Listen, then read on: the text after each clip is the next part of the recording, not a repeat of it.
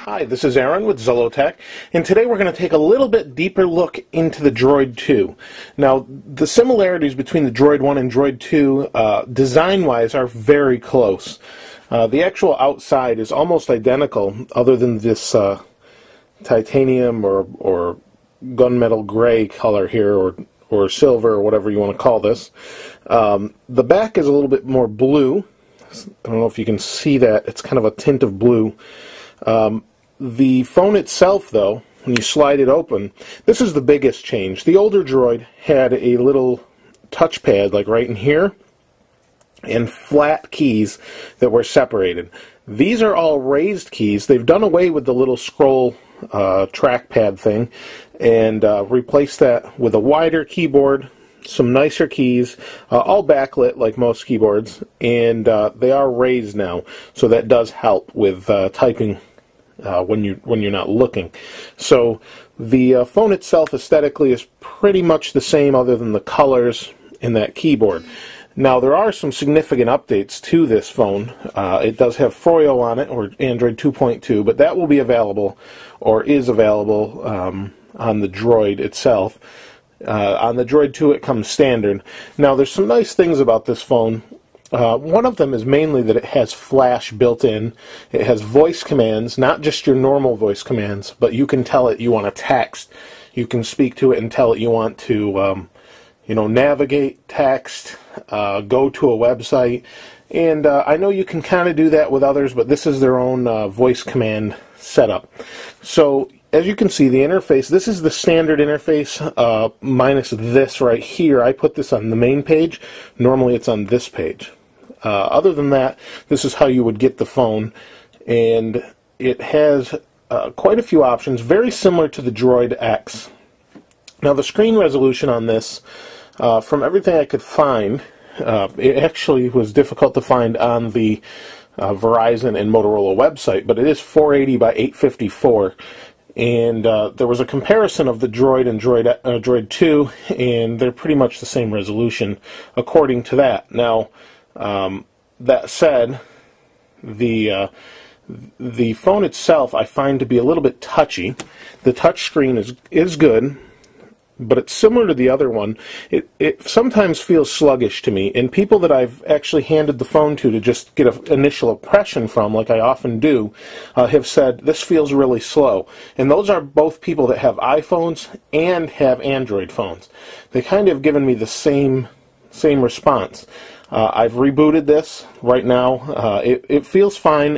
It seems like it's responding well. But just wanted to tell you that's how the majority of people I've handed this to have said that. So just wanted to kind of tell you that. If you've used a Droid 1, I'm sure it'll feel a little bit faster.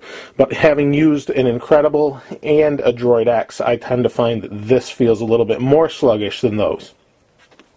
Now, it does have flash, like I said, and that's quite a nice advantage on this phone. So if I go into the browser, and I hit this here, let's go to Zollotech. It'll take just a moment to load. I'm on Wi-Fi right now, and this one does not tend to have the Wi-Fi issues that the Droid X did. So you can see it's starting to load the page. And here's the nice thing. These are YouTube videos. This is actually the Droid 2 unboxing. And what we'll do is go ahead and hit play. And you have the choice, and the browser crashed. Now, like I said, this has been fully rebooted before filming this video, just so that we had full speed and I could show you legitimately what the performance is like. Well, let's see, Zollotech again. There we go.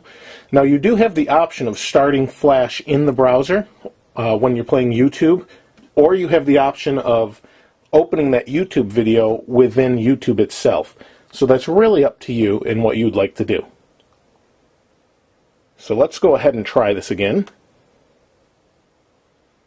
And hopefully it doesn't crash. But you can see there's ads. There we go.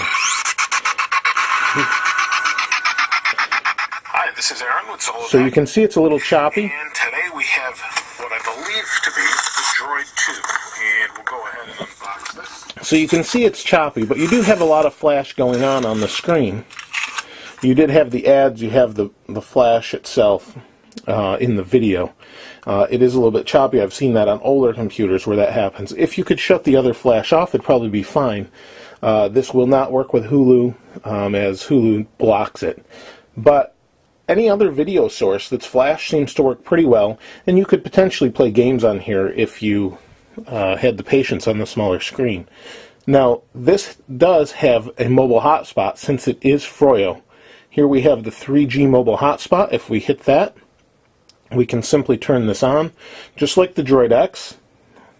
And do we want to create security? For now, we'll say none. And save. And so all you simply do is hit that button there. Oh, it's turning on, setting up data link, if you can see that.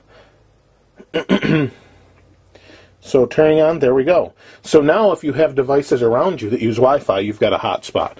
And that's how that works on the Droid X and the Droid 2. And it's quite nice to have, and I use it regularly when I can. So here's pretty much, that's about it. You do have the 5 megapixel camera, which records in 720 by 480, so you're not going to get full 720p video yet. And hopefully they can update that, because that update's supposed to be on the Droid Incredible, and the 5 megapixel camera does 720p on an iPhone, so hopefully they can do that on this.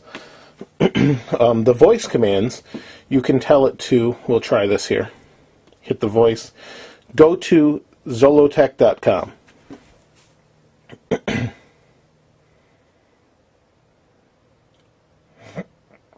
And we're just waiting for it.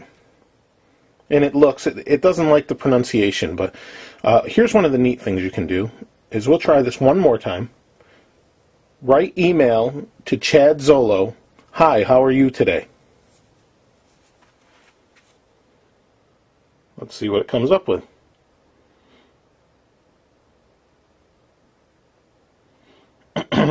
Excuse me.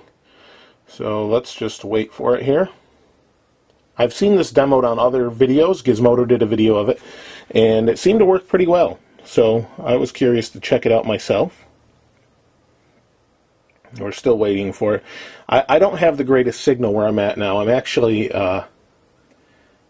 partially underground, so I'm not going to get the best signal down here.